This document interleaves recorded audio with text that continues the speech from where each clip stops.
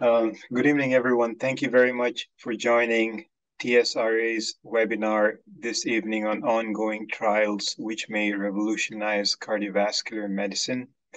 This is sponsored by AtriCure. We are joined today by a very strong group of panelists that really does not need much introduction. I'll start by introducing myself. My name is Irbaz. I'm a cardiothoracic surgery resident, I6 resident at Yale, also education chair of TSRA. I am joined by Dr. Sophia Alexis, who is an integrated cardiothoracic surgery resident at Mount Sinai School of Medicine. She will be moderating this with me. And to introduce our panelists, we have first Dr. Roxana Mehran. She is professor of medicine and cardiology and population health science and policy at School of Medicine, Mount Sinai, and also the director of cardiovascular research and clinical trials and director of Women's Heart and Vascular Center. Thank you so much for joining us today. We have Dr. Arnar Geirsson, who is also joining us from Yale. He is the chief of cardiac surgery, also the director of heart failure, transplant, and mechanical support, and also director of robotic cardiac surgery at Yale. Thank you very much, Dr. Geirsson. We have with us Dr. Kendra Grubb joining us all the way at 1 a.m. from Malaga, Spain. Thank you so much for joining us in between your tough connection. We truly appreciate it. She is professor at Emory University and director of the Structural Heart and Valve program there. And unfortunately, Dr. Griffith could not make it tonight due to some unexpected obligations. So we'll plan on discussing our trials anyway and go from there. I'll hand over to Dr. Alexis to start with the first trial. Thank you so much. So we're going to start by talking about the PROGRESS trial. So what the PROGRESS trial is looking to do, it's a study that started in 2021, and the enrollment is estimated, and the trial estimated to go until 2037. So it's looking at patients with moderate aortic stenosis and signs of cardiac damage or dysfunction who also have anatomy that's appropriate for transfemoral transcatheter access. So the patient enrollment is looking to be about 750 patients randomized 1-to-1 to getting a TAVR with a SAPIEN 3 or SAPIEN 3 Ultra platform versus clinical surveillance. Primary endpoint, death, stroke, unplanned cardiovascular hospitalization at 2 years with annual follow-up through 10 years. So here is a little more about the study design: prospective, randomized, controlled, multi-center, with primary composite endpoint as we discussed, and some secondary endpoints such as LV mass index, stroke volume index, pro-BNP measurements, and reduction in LVEF from baseline. Inclusion criteria, so patients 65 years and older with moderate aortic stenosis at the time of randomization, and then the signs of damage or cardiac dysfunction. Exclusion criteria are as listed. So if a patient cannot get a transcatheter valve for a reason, let's say their annulus is too big or too small, or their coronary height is too low, then they would be excluded. If their peripheral vasculature is not amenable to a transfemoral approach, or if their valve is unicuspid or bicuspid, if they have severe AI, prior aortic prosthesis, or if they've had a BAV. And then for EF, it's pretty liberal inclusion criteria. So the only exclusion with EF is less than 20%. So just to start some conversation about this study, right now there's only a 2B recommendation for surgical aortic valve replacement when patients are undergoing cardiac surgery for other reasons. So Dr. Grubb, can you talk a little bit about why you think there's this push to treat moderate aortic stenosis by transcatheter therapy? Sure. So first off, we have to be reminded that the guidelines, their level of evidence is based on what studies we've done. And so it's not saying that you shouldn't treat moderate aortic stenosis. It's just that we have not studied it sufficiently to accumulate a body of knowledge that supports a class 1 indication. So I just want to make sure that that's very clear. We know from longitudinal patient studies that moderate aortic stenosis is not a benign disease. And in fact, if we follow these patients without treatment at all, we find that their mortality is higher. And so I think that the reason to go forward with this is that there is an unmet need. We don't yet know which patients will have myocardial damage, even though they only have moderate aortic stenosis. We know those patients don't survive, but we haven't figured out exactly who is the best candidate. So now that we have a therapy, TAVR, that is less invasive and so far proven to be safe, then it is important that we actually study this. Now, whether or not they got the age right and 65 is where we should start with this, that's a whole nother conversation. There's certainly data to suggest that these patients, at least some of them, will do better long-term if we treat them earlier. Thank you for that. You know, I guess my question would also be, I wish that there would be a surgical arm, because we've seen from the TAVR explant study that, you know, 40% of these balloon expandable valve patients with an explant would need root replacement, which is not a benign thing. And the, you know, mortality and morbidity numbers and stroke seem to be higher with that. So I do agree moderate aortic stenosis is something that we do need to study. And I think if any person given the option of a less invasive therapy versus surgery had a choice, the patient would probably choose the less invasive therapy. I just worry a little bit, I guess, about the downstream effect. Well, I will take that, and then certainly would wish to hear from the other panelists. But I think that the issue here about explant TAVR is that we have to be careful when we're looking at the patient population. There were a large number of patients in explant TAVR that had endocarditis. So that's a little bit different than just a failed valve that needed to be replaced. Mm-hmm. There were also a large number of patients that had concomitant disease. And we know that a redo AVR MVR is a very different surgery than just a redo AVR. I ultimately agree with you, especially in our 65-year-old patients. I wish that it had a surgical arm, a comparator, because we don't have durability data for our low-risk patients. But at least in this progress trial, they're attempting to gather the data, and patients, you know, will be informed. They will have the opportunity for shared decision-making. And it's either wait and watch or have their option of a 50% chance of getting the valve.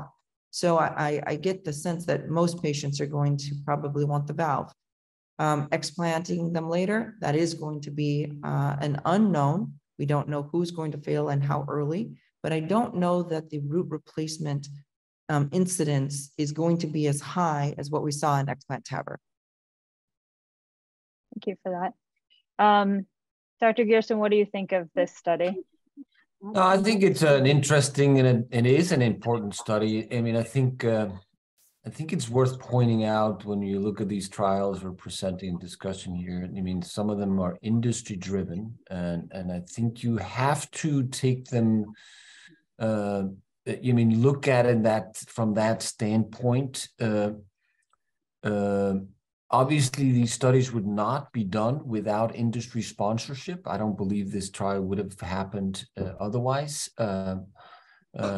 So it's so they provide a really important mechanism to do these type of trials. But how it was designed exactly, people can be critical about. Maybe it should have been 75 years or older. I don't believe that one of the endpoints is requiring a pacemaker, for example. Mm-hmm. So I think, these trials are designed to get specific results that are sometimes a bit biased, and we just have to take it. But these are also, I think, whatever the results out of this is, there will be some hypotheses that come out of it. It's hypothesis generating. This wouldn't be generated without doing this trial. This could change. I'm not sure. I mean, it's true. It's going to be difficult to argue for a randomized trial for moderate aortic stenosis with minimal evidence, surgical arm. So my suspicion is that, if this is a positive trial for favors early TAVR for moderate stenosis, we're probably not going to be able to say that people should have surgical AVR for moderate stenosis based on that results, but one can debate about that. Yeah, I mean, I think we just got to the point in the last couple of years where we see benefit in treating asymptomatic severe aortic stenosis with surgical valves. So we have, I think that we'll see a lot of changes in therapies in the upcoming years, but it would be nice to see medical versus transcatheter versus surgical in maybe an older population where this would be the last therapy they'd get. Yeah, I mean, I think it is also important. I mean, I'm hoping, and this will mean there's a fair amount of patients. I'm sure there will be identified subgroup. Because if you look at the survival for untreated moderate aortic stenosis, there's a difference. The curves separate for mild, moderate, severe, of course. And there might be a subgroup of patient who would be benefit from it and should be treated earlier than not. So maybe some of those, although I don't think that's designed within the trial, but there might be some indication that we can, there'll be some spin-offs off of this stuff. Yeah, I guess, I wanted to just add a couple of things here, just so that I realize, that it may seem like it's a biased trial and that companies or whatever was mentioned regarding the design of this study, but I think it is important to take a step back and understand that this isn't just all moderate aortic stenosis. It's patients with signs and symptoms and some evidence of cardiac damage or dysfunction. And the idea of, are we really classifying aortic stenosis in the best possible way? And I think that there is a very, very nice new classification that Philippe Généraux has come up with in really understanding what kind of left ventricular remodeling and left ventricular dysfunction or cardiac damage is associated with different kinds of valvular heart disease. And I think it's important to kind of put that in that context. Now, having said that, in a younger patient with moderate aortic stenosis with some evidence of cardiac dysfunction, I think it's hard pressed to say without any evidence that now we're gonna do a major invasive procedure. So this, exactly as you said, Dr. Geirsson, I think is a way to kind of at the very least say, should we be intervening earlier rather than later in these patients? And let's understand that with the use of a transcatheter approach that would be at the very least, somewhat ethical, if you think about it, because there are no guidelines. This has never been studied. And it kind of opens the way to better understanding of the timing of surgery for aortic stenosis and even moderate aortic stenosis. And we already know that there is also for severe asymptomatic aortic stenosis, there's a study ongoing as well. So I think it's important to, at the very least, put that in the context of why this trial is so very important in our understanding of the timing of intervention. Now, whether it should be surgical versus and the lifetime management of aortic stenosis, I don't think is dependent on age, but rather the patient. And, we know that not all 65-year-olds are created equal, and neither are all 85-year-olds. So I think we need to really put that in. I don't like the age category whatsoever. I find that to be very misleading because it really isn't taking the patient's comorbidities or lack thereof into consideration. And I think then comes, and a much more important evaluation is the lifetime management of patients with aortic stenosis, the timing to surgery, where they are. Is it moderate aortic stenosis with some LV dysfunction where something needs to be done? And then, of course, the next step is, should this be surgery versus transcatheter approach? And then after that, what should happen to these patients sort of over a long period of time? So, I mean, I just want to make sure that the context is right, that these investigators are really trying to better understand the pathobiology of this very important entity. Yeah, I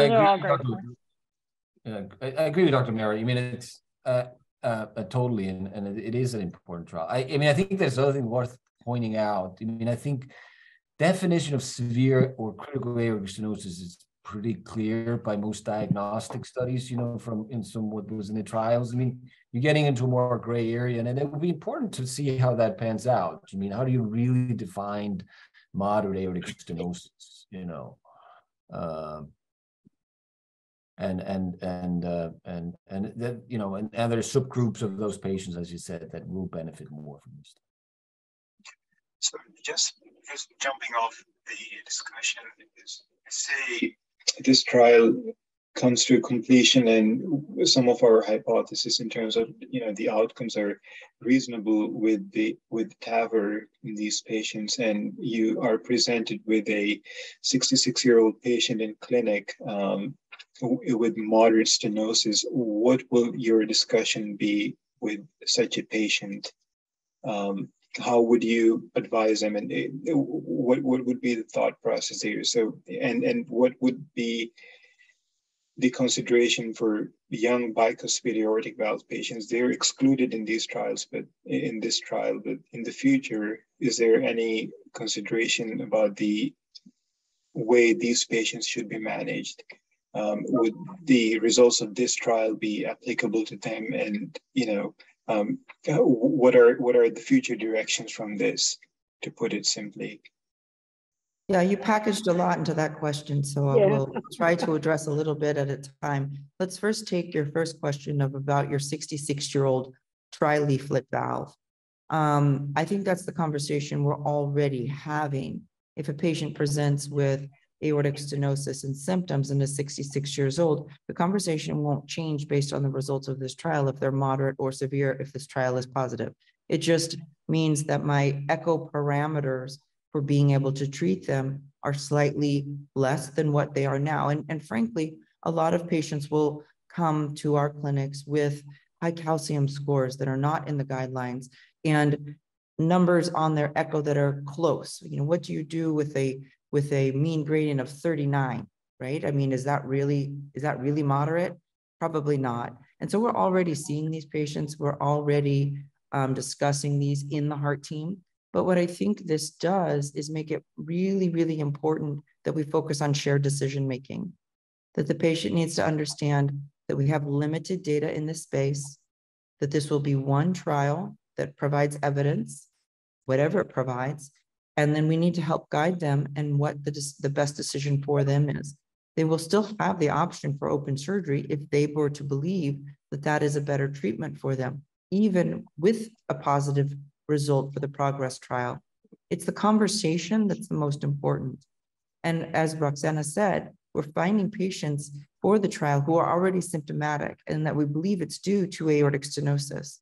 And so it's a little bit different question than just 65-year-olds off the street. Your second part about bicuspid valves, that's you know, inherent in the data that we have for tri-leaflet valves is that we have not explicitly studied bicuspids in randomized controlled trials. Maybe this will call into question the need for that, but at least with the newer generation valves, we've pretty much shown that the data for the tri-leaflet valves and the bicuspid valves is similar. The low risk has, both low risk trials have arms for bicuspids, and we're not seeing worse outcomes. And so I think that for most bicuspids, you're going to find that they're going to fall into these categories. The Seaver zeros, the unicuspids, those are different, but we approach those a little bit differently. Other thoughts? I mean, I think what you were saying, Dr. Mehran, there's a big difference in like a 65-year-old on dialysis with an STS score of 7 versus someone who has, you know, a little bit of a diminished ejection fraction, some signs of symptoms, but, you know, is STS score of 1.5. You know, first of all, I don't think that the results of this particular trial, even if like we have all of the data available, that will absolutely change how we would be approaching these patients today. And then it's too few number of patients It's one study. It's moderate aortic stenosis. It's with people with some cardiac damage. This kind of a study has never been done before. So I don't think this one trial is going to change how we are going to approach these patients, but rather give us sort of an understanding of the next steps towards what to do with these patients, because there is, as Dr. Grubb explained, there is no guideline because it's never been done before. Now, putting it all together, that's what a heart team is for, right? That you bring this patient, comes to a heart team and is evaluated by the team that wants to take care of this patient, that has very, very good procedures to do this, as well as medical management of these patients. But very, very importantly is the procedural or transcatheter versus surgical replacement of the aortic valve. And I think at that point, it really does have to do with what the team believes. And by the way, what the patient wants. And by the way, what's the life expectancy and what's their home environment and everything else that goes into that kind of a decision-making process in terms of what to do next and what they would be approached with. Because if they're 65, young and vibrant and with nothing else, those patients, we tell them that, look, we believe that you would do well. We have a lot of data. You would do well on both effects, but we have better options most likely for you if you had the surgical valve first, and then if should that fail, we could go with a transcatheter approach. That's for now. 10 years from now, it could be that our transcatheter approaches have gotten so much better that we don't have to worry about access to the coronary arteries and all these other issues that we currently worry about for the valve-in-valve procedures that a patient like this might have to encounter. So I think it's a little bit of a premature question at this time to ask that. And then bicuspid aortic valve is a completely different story. It all has to do whether there's aortopathy. I'm always concerned about aortopathy. And in terms of, even if I don't see it, I really want my surgeons to look at those patients and to evaluate the aorta and the aortic root with whatever the imaging processes that are there, and then talk to the patient depending on their longevity, et cetera. So far, I've most of my young, vibrant bicuspid valve patients have gone for surgical intervention with some aortic, like Bentall procedures, et cetera. So I think it all has to do with all that is in front of us and what the heart team and how the heart team approaches these patients. Right. I think we're also spoiled. We're in an institution with Dr. Stelzer and Dr. El-Hamamzi, and we have the option for valve-sparing roots and Rosses and a lot of different therapies for young patients with aortic disease and aortopathies. I just want to switch gears, if there's no other comments about the PROGRESS trial, to actually your TWILIGHT trial that came out in New England Journal of Medicine a couple of years ago. Took place at 187 sites, 11 countries with over 7,000 patients randomized. So what the TWILIGHT trial was looking at was patients who received a drug-eluting stent and had at least one clinical or one angiographic high-risk feature for ischemic or bleeding after, and then after a 3-month period of dual antiplatelet therapy after PCI, switched to either ticagrelor plus aspirin or ticagrelor plus placebo, looking at a primary endpoint of BARC types 2, 3, 5 bleeding, so hemodynamically significant bleeding, drop in hemoglobin. And the endpoint was met in 4% of the patients with the monotherapy versus over 7% with the dual therapy. So it looks like the monotherapy won out after 3 months. So can you talk to us a little bit about the current state of anticoagulation practice in your patients who you're performing PCI on?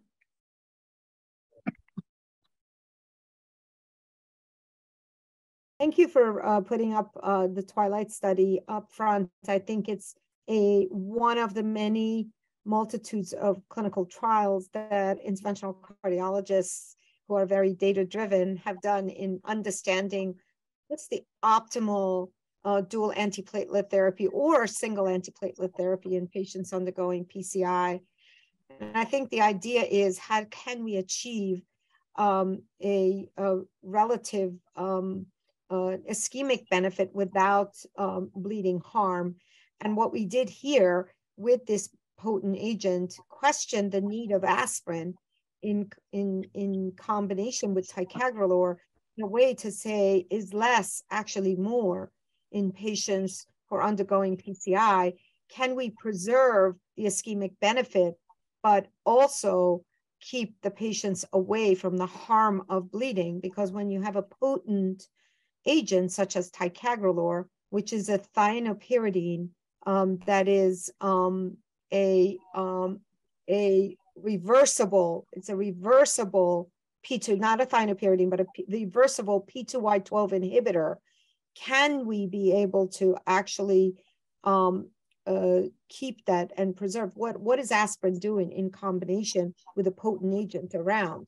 And we found, understandably, that actually it was the only thing it was doing is keeping the patient from bleeding, because the most important part of this trial was the reason why we needed 7,119 plus patients was to be sure that this was a safe thing to do, to withdraw aspirin. And at the moment, aspirin indefinitely as the single antiplatelet therapy is a class 1 indication indefinitely for our patients. And so what this is doing now is questioning whether that should be aspirin, or maybe it could be a P2Y12 inhibitor like ticagrelor. And with ticagrelor, we saw that we could shorten the duration of dual antiplatelet therapy, keep the patients on with a potent agent for a longer period of time without the hazard of bleeding. And I think it was one that then allowed many other investigators to kind of come in here and question the judgment of long-term aspirin for life and rethink what should be the antiplatelet of choice for chronic maintenance in patients who have coronary disease and undergo percutaneous coronary intervention. I think the part that we are very, very unclear about and now are designing trials for is what are we doing to keep our bypass grafts open? So since we're with the cardiothoracic surgical group, what are we doing in patients who undergo bypass surgery? We have very little data, little evidence on what to do. Do they need dual antiplatelet therapy? Can they have like a P2Y12 monotherapy and keep their grafts more patent, especially their vein grafts that seem to have a high closure rate, et cetera?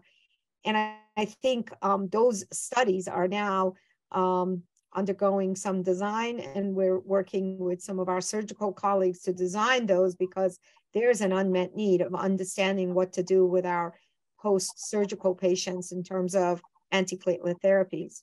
And I think it's the other part that's very, very important in terms of what we're doing with antiplatelet therapies after revascularization, especially percutaneous coronary intervention. I think it's important to also understand in this context that it's not about the stent, it's about the patient and all of the atherosclerotic burden that these patients have, and that most of these events are not really stent-related events, they're non-stent related events. We're really protecting these patients against spontaneous myocardial infarction, and these patients coming in with new lesions that we can't protect. It's not like bypass surgery where you protect the entire vessel. We're only giving a stent in a lesion, so the entire vessel is not protected. And so we are understanding that.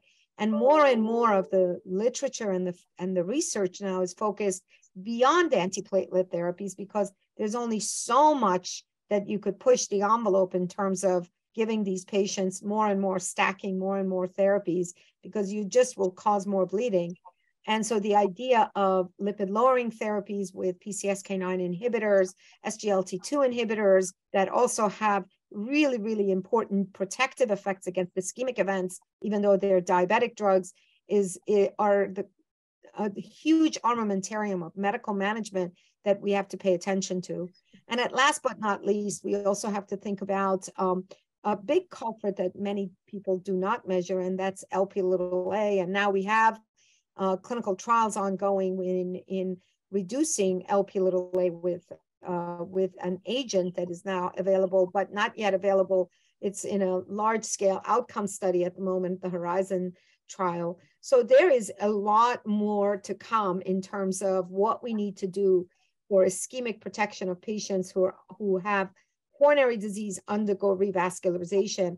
And I think both of us, interventionalists as well as our cardiac surgeons, have to pay attention to the medical management of these patients. And less definitely is more as our patients are becoming more old with many more risk factors. And we've got to really, really be quite judicious in the use of dual antiplatelet therapies and choosing them optimally for our patients. I think they're excellent points. I mean, I think what is really interesting, and you bring up, this is a very well designed trial, and I think somewhat, I don't know, maybe unexpected, or maybe the results were a little bit different than people expected. I don't know. But I think what really, you bring up an important point regarding vein grafts. I think there is. I think there would be an interesting hypothesis that to really see if long-term dual antiplatelet therapy could decrease vein graft thrombosis, whether it's in the short term or the long term. That is one of the, I think, you can argue one of the linchpin of cabbages, where vein grafts tend to go down, and the patency is, long-term patency of vein graft is questionable. So a lot of that is probably endothelial dysfunction. And so why shouldn't antiplatelet therapy, more aggressive antiplatelet therapy in a controlled way, modulate that? So I think it's an important question. And I know there are some ideas of trying to study that adequately. There's been some, I think, challenges to designing those studies. No, there's no question.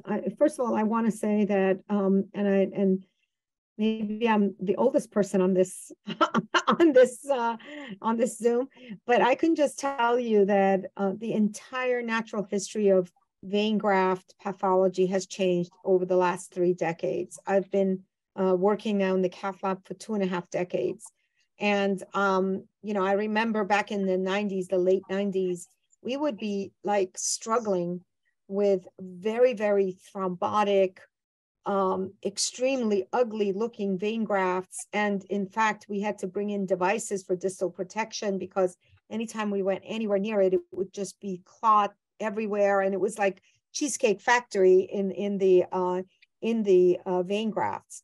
And we don't see that anymore. We really hardly ever see that. What we see is that the vein graft is just completely occluded.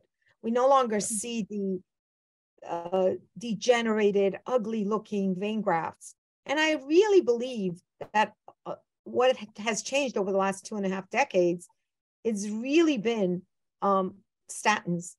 They're the only drugs that have been now widely used in these patients.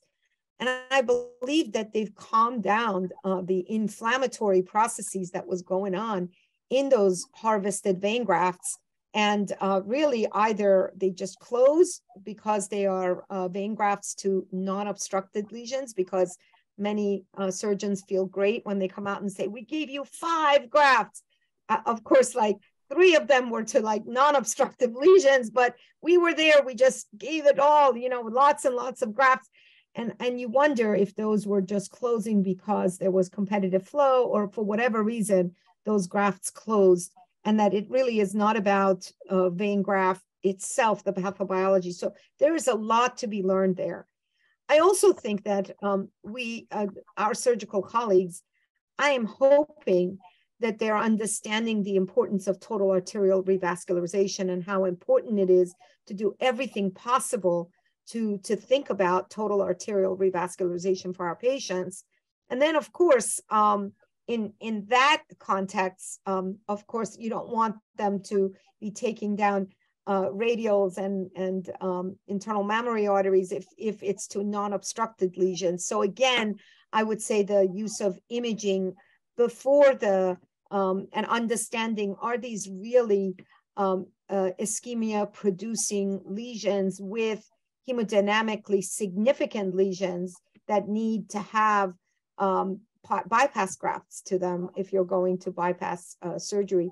That's why I believe, again, we come back to the heart team, and really having that very, very good discussion amongst our surgeons and those in the cath lab that now have great imaging tools to be able to give you a lot of information about what kind of blockages we're dealing with. And then, of course, a better way of planning the revascularization procedures, whether it's surgical or percutaneous. Thank you, Dr. Mehran. Before we jump on to the next trials, there's one question from one of the attendees. They were asking about the duration of 3 months. And the question was, is that not a very short duration? Well, actually, I think that in presence after this trial, remember, this is basically we're not going to aspirin monotherapy, we're going to ticagrelor monotherapy, a very, very potent antiplatelet agent that is reversible as well as extremely, acts very, very quickly, and it gives you a very good response to platelet aggregation. So obviously, in presence of ticagrelor, we are seeing and showed that aspirin is not doing much more. We, in fact, coupled the main trial with a very, very detailed platelet function study where we looked at blood thrombogenicity with, putting the patient's blood through the Badamon chamber using a porcine aorta, and we're able to microscopically evaluate the area of thrombus, and blood thrombogenicity did not change, was not higher in ticagrelor monotherapy compared to ticagrelor plus aspirin. So we really proved both clinically and biologically and that there was absolutely no benefit. So I actually think that after this study, why 3 months? Why not 1 month? Why even any amount of aspirin if you are, if you're on? And the only reason for it, for the some duration, is that some of our patients are not tolerant to ticagrelor, and we just can't have them stop it because they're short of breath or they're not feeling good. There are some side effects associated, and it's twice a day drug, and we have a hard time with patients keeping up with that. So having aspirin for those first month or 3 months was good as a sort of a backup plan to make sure that these patients would do well in those 3 months and then be able to be randomized. And believe you me, when I designed this study, many, many IRBs in multitudes of countries denied, how dare you withdraw aspirin in complex patients. And so that was then, and now we're stopping it as early as a day or 2 days. So I think we've gone a long way.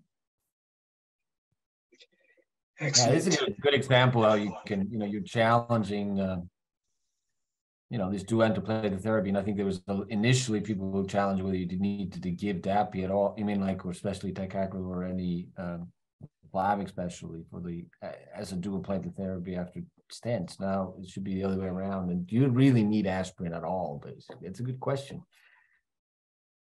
I mean, should we maybe give him ticagrelor after all bypass instead of aspirin? Before we retire aspirin, and I get letters from Bayer, and I did get those letters. Before we do anything like that, we would need a major study. Remember, this is a select patient group. Always take the clinical trial you're looking at in the context of the patients who are enrolled in these trials. Remember, you had to pass a stress test of 3 months on aspirin and ticagrelor and have no events. And then you were qualified to randomize in this study. So please make sure you read the study and that you take it. Don't go home tomorrow and just send your patient home on ticagrelor, and then God forbid they stop taking it and call Roxana that, oh, you told us we could go alone. No, please read the paper and use it. The TWILIGHT strategy is for the patients that were like TWILIGHT patients and tolerated. And by the way, there are multiple, my colleagues from around the world are now designing studies in STEMI. Actually, I'm on a data safety monitoring board of a clinical trial that is taking STEMI patients, and after a month is stopping the aspirin in these patients. So it's going to happen, but not yet, please, until we get. Excellent. All right. Thank you very much. We'll jump on. We have about 20 minutes left here. We'll jump on quickly to the mitral trials. I have two of them to present. In the interest of time, I will lump them together and then we'll have a conversation about both of them. So the first trial I have here is the primary trial. This is a prospective multicenter open-label randomized trial comparing mitral valve transcatheter edge-to-edge repair to surgical repair.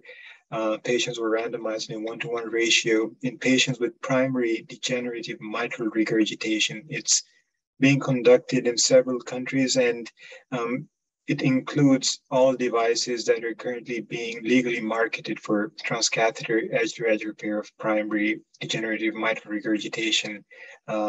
And whatever device is being used in the country is being used in this trial. The inclusion criteria are several, basically adult patients with moderate to severe primary degenerative MR by Carpentier classification on TTE, patients who have a clinical indication for mitral valve intervention and are suitable candidates anatomically for both transcatheter and surgical repair as determined by the local heart team, and includes patients across all surgical risks, including low, intermediate, high risk patients. And it also includes patients with atrial fibrillation who meet an indication for concomitant ablation, which may be provided by the local heart team in a catheter-based fashion or together with the surgical mitral valve repair, and their ability to complete a functional test and their quality of life as determined by the KCCQ instrument. I omitted the exclusion criteria. There are several, but some key ones to highlight there include patients that have other forms of mitral regurgitation, such as cleft, leaflet, or endocarditis, also patients with secondary functional MR and other concomitant cardiac disease like Holcomb hypertrophic obstructive cardiomyopathy, or patients that have coronary artery disease. There are a lot of other fine criteria, but going back to the outcomes, the primary outcome of primary is all-cause mortality, valve reintervention, hospitalizations and urgent visits, or the onset of 3+ MR. The composite score for that over a period of 3 years is the primary outcome. Other outcomes being assessed by this trial are the adequacy of mitral regurgitation correction at 1 year post-intervention, and how patients' quality of life evolves up to 10 years post-intervention, the incidence of procedure failure at the end of their procedure, and also all-cause mortality. There's some other echo parameters looking at LV remodeling that are also being assessed as secondary outcomes. So that is the first primary trial that I will present, and I will jump on to the next trial, which is similar to primary, but this is the repair mitral trial, which is designed to evaluate the clinical outcomes of MitraClip device versus surgical repair in patients with severe primary MR or at moderate surgical risk, and whose mitral valve has been determined to be suitable for correction by the local heart team. The inclusion criteria for this trial are somewhat similar. The patients are severe primary MR patients, and Mixed etiology is also acceptable in this trial, provided the principal mechanism of action is degenerative mitral disease. And the local heart team have determined that the patient is a suitable candidate for either surgery or percutaneous repair. And the subject is symptomatic or asymptomatic with EF less than 60%, PA pressure greater than 50, and left ventricular end-systolic diameter more than 40, and they're at moderate surgical risk. The outcomes being evaluated by repair, the primary outcome is all-cause mortality, stroke, hospitalization, or acute AKI, basically requiring treatment at 2 years, and any cardiac hospitalization within the first 30 years post-treatment will be excluded in this trial. The other primary outcome of this trial is a proportion of subjects with moderate or less MR, less than 2+, without mitral valve replacement and without recurrent mitral valve reintervention over a period of 2 years.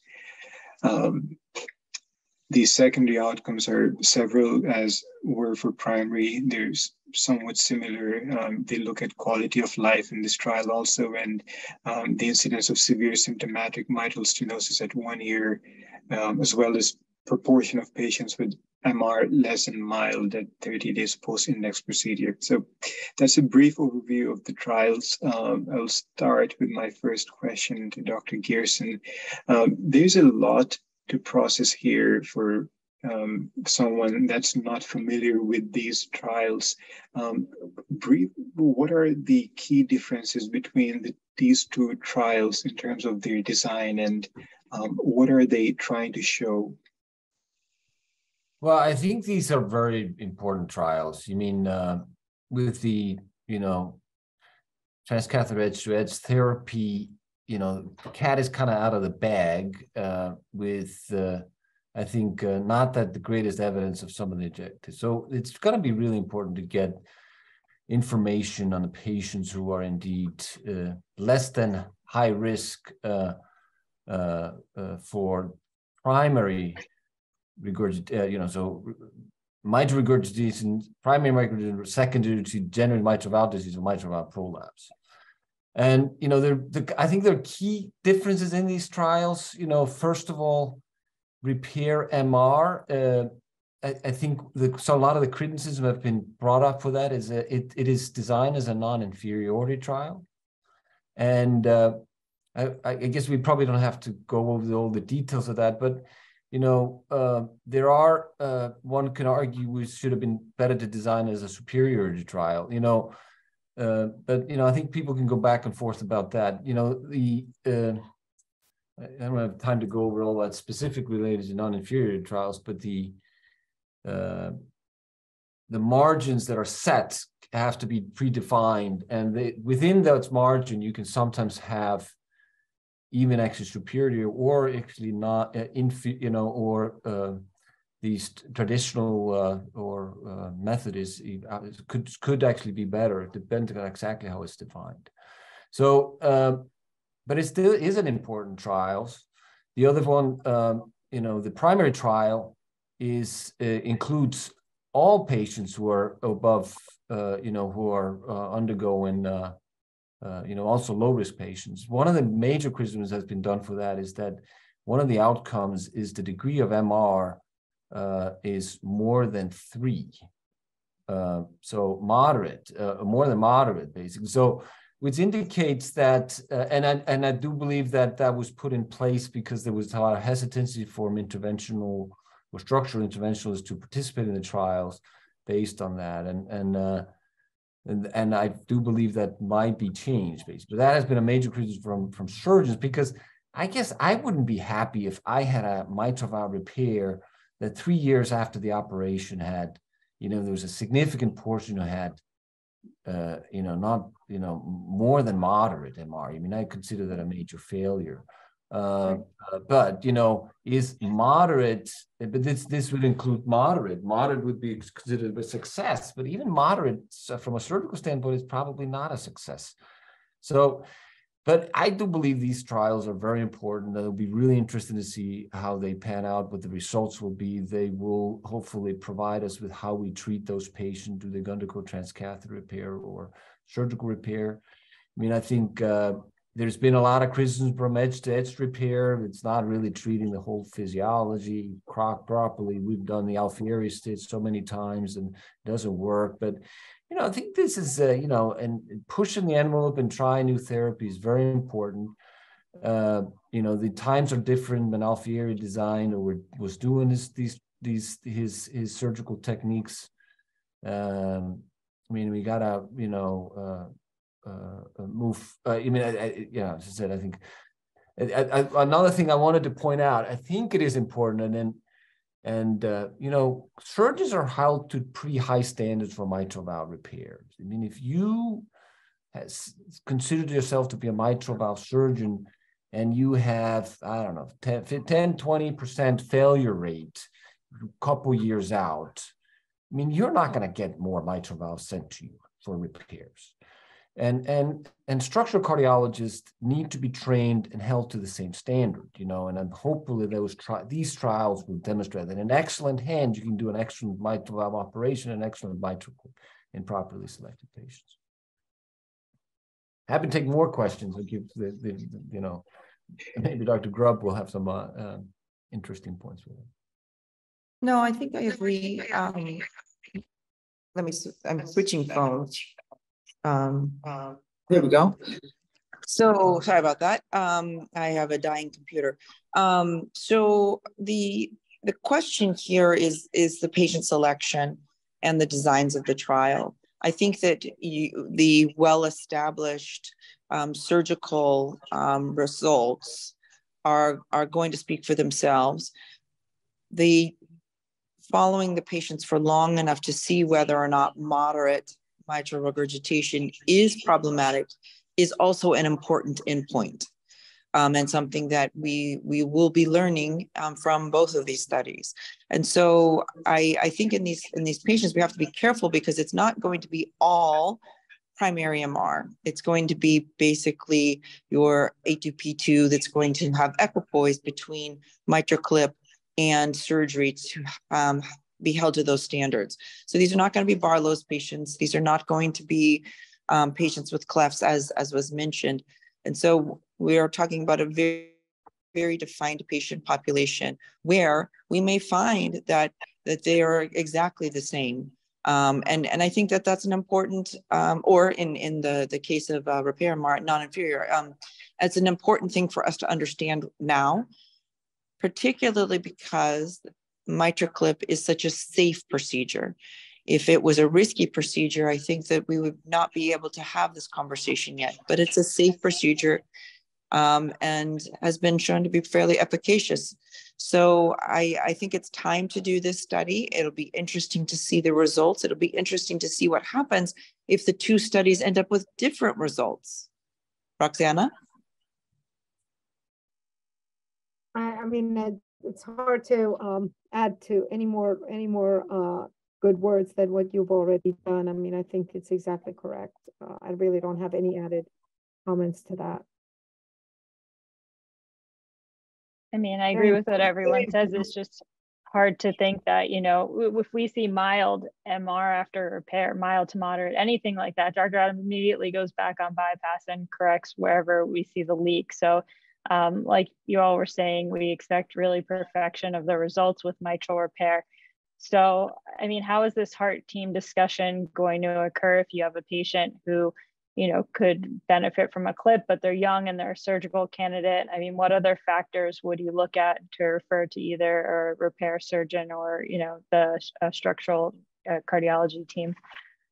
I mean, I think, Sophia, let me just make sure we're really talking about the same thing. Okay. I mean, I think there's no question that, mitral valve repair by a fantastic surgeon in a young patient is the absolute best possible way forward.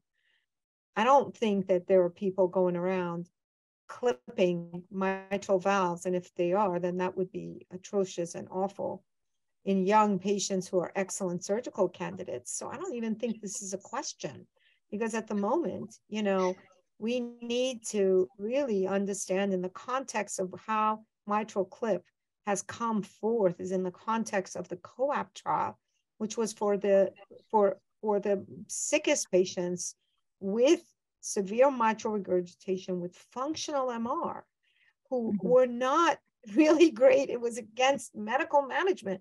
This has nothing to do with what David Adams is doing in the OR, repairing a prolapse valve of a young woman with mitral valve prolapse and P2 prolapse. That's a whole different story.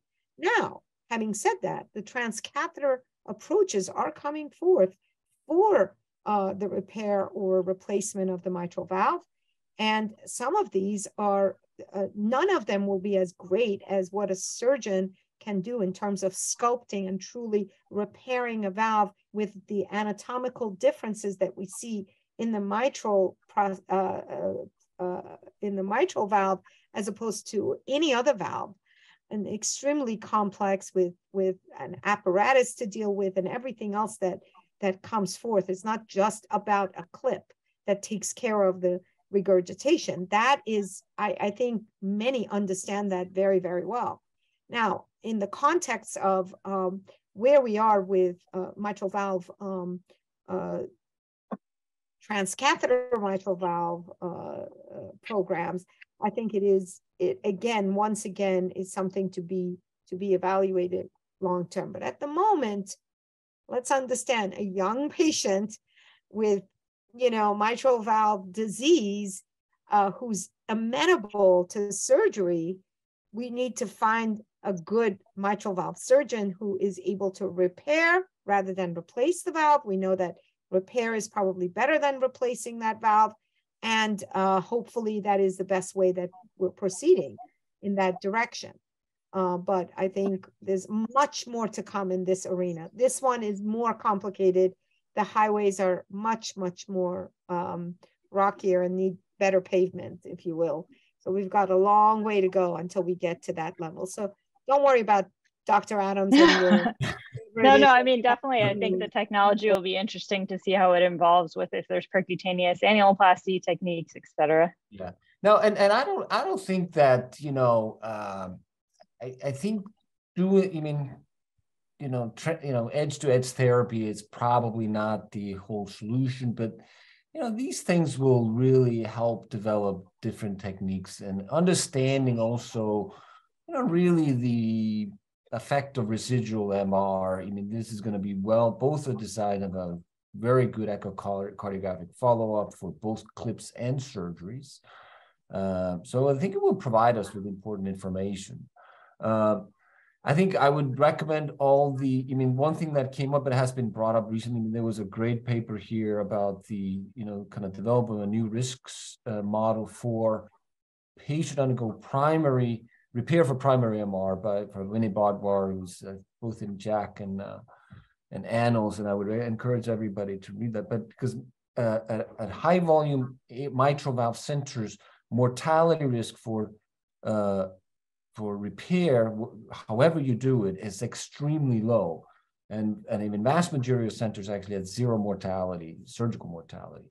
So that has to be kept in mind when you're designing these type of trials. And that included everybody, all age groups. So when these designs are trialed, when the results are interpreted later on. So, but this is going to be really interesting how it comes out. And I'm sure there's going to be a lot of criticism in either directions, but as long as we can interpret it and get some good information, I think we'll move the field forward. Awesome. We're almost at the hour mark.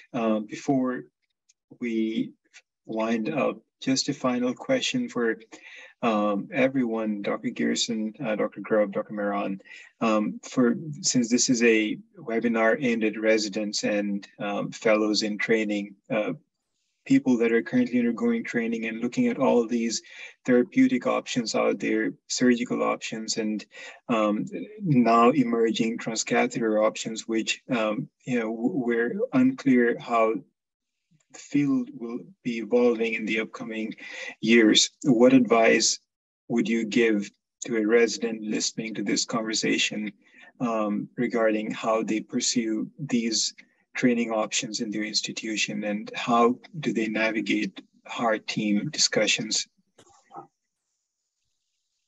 So I will start that. I would say keep your seat at the table. I think that one of the mistakes that the surgical community has made is not being engaged enough and having surgeons involved in all of these conversations. When Dr. Mehran spoke, you could hear that she had a good understanding of what to expect from her surgical colleagues. And some of that is based on years and years and years of sending patients to surgeons and getting good results. I don't know that there are surgeons out there that are the ones that are not part of a heart team. I'm not sure that they understand the capability like MitraClip or TMVR. And so in order to stay in this space, to be a structuralist per se, whether you're just doing surgery or you do transcatheter and surgery, for the surgeons out there, you need to keep your seat at the table. Come to the heart team. Learn what the devices are capable of.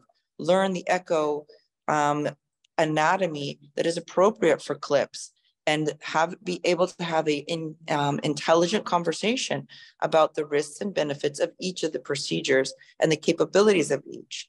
There are going to be centers where they have excellent TEER operators and maybe not as strong of a surgeon. If that surgeon is doing mostly replacements, those patients may be better off with TEER.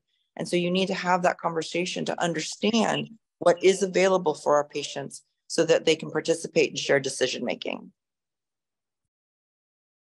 Yeah, I mean, I agree. I mean, I think I mean, every trainee needs to learn, be a part of these operations and see and understand, you know, whether that's TEER or especially TAVRs, and they need to be part of these heart care meetings. I think most of the training program probably do that. It's major medical academic centers. This is a very important part of our practice. And the future of valve intervention, structural intervention is going to be more and more transcatheter device. So we need to be involved. I do also believe in super specialization. I think there needs, you know, in order for you to have a real seat at the table, like, you know, you need to understand how to really do this operation and be able to do part of the effort. So you need to do extra training. You know, you need to do super extra fellowship in structural and you know, and it doesn't have to be everybody, but we gotta avoid this kind of us covering hospitals doing TAVRs where surgeons just sit in the control room or having coffee somewhere and not be an integral part of this stuff. I mean, eventually probably there won't be a requirement for having surgeon or cardiologists doing the procedures together. I hope that will be some time until that fades away, but there's probably no reason eventually in some of those procedures that either one or the others do it. And that applies both for, you know, TEER and TAVRs. I mean, TAVRs requires both surgeon and structural cardiologists being, you know, a mitral clip, it could be one or the other. There's not a requirement for us, but I mean, there are surgeons who do them also. So I don't know, you really need to be involved. You need to get exposure during your training. And a certain person needs to super specialize to be in structural surgeons.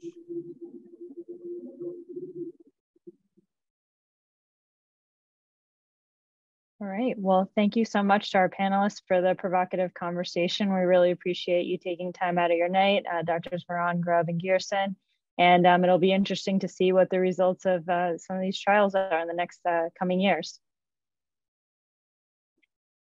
All right. Thank you. Great. Thank you very much, everyone. Thank you for joining.